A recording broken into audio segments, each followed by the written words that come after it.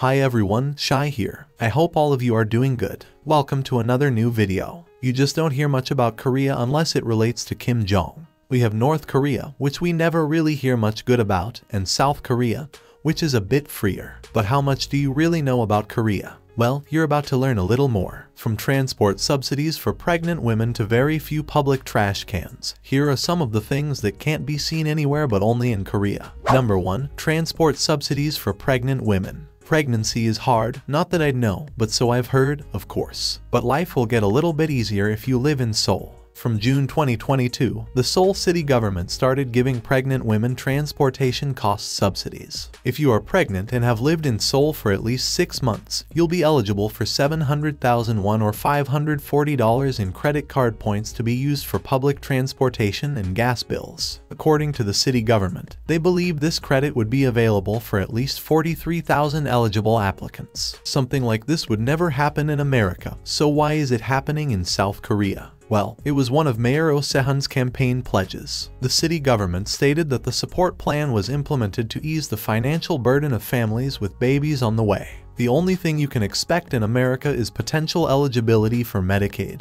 CHIP, or the healthcare marketplace. If you don't have insurance, you might also get free or simply low-cost care through government programs. Number 2. Real-time bus stop information. No one likes being crowded on a bus, especially if there's a chance you can miss out on a seat on a long journey to and from your destination. But that might be a problem of the past in Seoul. This advanced city that relies heavily on public transport has now installed screens at bus stops showing real-time information about buses along a route. Now we all know this technology isn't new. Bus and BRT control centers have made this information available for many public and urban transport systems, but it hasn't been at bus stops. If you are waiting at a bus stop, it would be a guessing game to know when buses would arrive and whether they would help you get to your destination on time. It is no longer a guessing game if you can see that several buses are traveling mere minutes apart, and you notice that the first bus to arrive is already jam-packed full of passengers. You can wait for the next bus to come. The bus screens are also interactive, meaning you can learn more about different travel routes and enjoy up-to-the-minute information about them.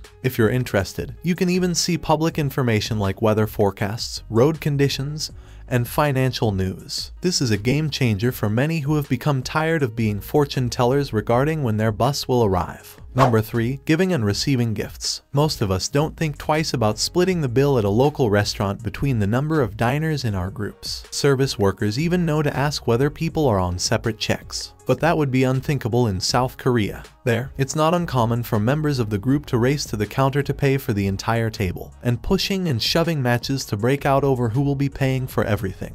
Generous is definitely a word you would use to describe people living in South Korea. They love giving gifts, helping people when they're in trouble, and giving monetary donations and loans when they're in a position to do so. Ask anyone outside of South Korea, and they would say it's an honor thing. The Korean way is about faith, duty, honor, and justice, and paying for everyone's share is one way to show that you are honorable. Then there's the custom of refusing a gift or offer. At least 4 times a person must present a gift, and the recipient must refuse it at least 4 times. It might be considered rude if you'd simply say thank you for the gift. Even loaning money is quite a big deal in South Korea. Many people prefer to borrow money from friends, family, and private money lenders rather than go through a public bank. While the interest rates and dangers are much higher than banks, South Koreans like being able to bypass all the paperwork, traumas, and, of course, the government snooping about taxes. Before moving on to the next point, I'd like to take a moment to introduce you all to my merchandise. You can support my content by getting your favorite products from my store or by simply joining my channel. Your support means a lot to me. Now, let's get back to the video. Number 4. Traditional clothing for the Korean New Year. It's not uncommon for traditions in various cultures and countries to die out.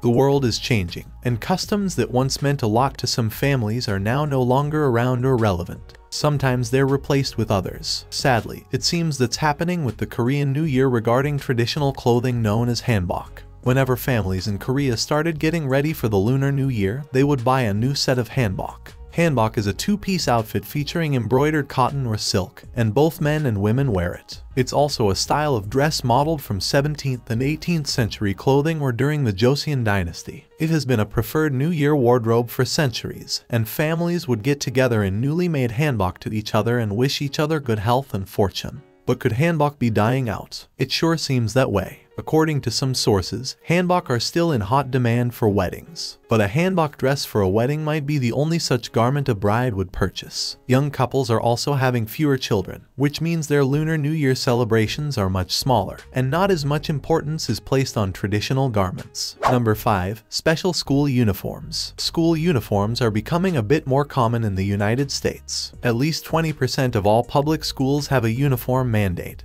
but just 10% of high schools do, compared to 22% of elementary schools and 19% of middle schools. In Korea and many other countries, in fact, school uniforms are a bit more commonplace. Most, if not all, elementary and high schools have uniforms, which differ by region, school, and even class. For Korea, it's about pride. The uniforms are called jeoboks, and students wear them from middle to high school. There are different uniforms for boys and girls, and even different uniforms based on whether it's summer or winter. Everything down to their socks, shoes, and belts must be the same. If students partake in physical education, they must also wear PE uniforms. Even though uniform styles and types differ from school to school and region to region, some elements are similar across the country. For example, most summer uniforms are navy, while winter uniforms are often gray. They might also include blazers, sweaters, jackets, and a safari-style uniform in the summer months. If you're a girl, you'll most likely wear a pleated skirt or long dress, trousers, a white shirt with sleeves and a collar, a tie, a vest, and white socks. Boys usually wear dress trousers, a white shirt with sleeves and a collar, a vest, a jacket, a tie, white socks, and a belt. Number 6. Korean soju. What would you assume would be the number 1 selling liquor by volume?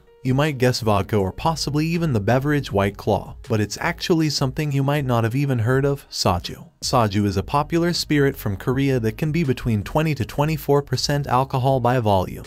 Now, obviously, this is much lighter than many other options like vodka, which is generally about 40%. If you were to compare soju to any other spirit, it would most likely compare to vodka. It has a neutral flavor but doesn't come with that familiar burn you'd expect with spirits like vodka. It's the most popular alcohol in Korea, but also quite popular in other Asian countries like Japan and China. The taste of soju can depend on the manufacturer, as there are no rules or laws surrounding the ingredients used to make it. Most options on the market taste similar to vodka, but it's not uncommon for it to be slightly sweeter and even more viscous or syrupy. Soju is a distilled spirit, but its low alcohol content means that restaurants have more freedom to serve it. It can be served in some states like California and New York without a specialty liquor license. You only need a beer and wine permit. And unlike other spirits that you typically wouldn't drink straight, soju is quite comfortable to drink straight, although you might like to use it as the foundation of cocktails. Number 7. Very few public trash cans. When you're enjoying lunch in a public space, you finish what you're eating and throw your trash into a public bin. But if you're in South Korea, you'd most likely need to put it in your pocket or backpack and wait until you get home to dispose of it. That's because it's next to impossible to find trash cans in public places, and it's frustrating for locals and visitors alike. If you're going to purchase food from local businesses, it's only natural to need to dispose of the resultant waste. But the city government has made it challenging to do so by removing 3,900 trash cans up until 2007. In 1995, the city of Seoul introduced the Jangyongjai system, which was a way for the city to cut waste by putting the financial responsibility of garbage on the citizens. You had to buy your own special bags to dispose of waste, and public trash cans were removed to stop people from bypassing the system and just getting rid of their household waste in a public space. But it's had the opposite effect. Now, the very few available bins are overflowing,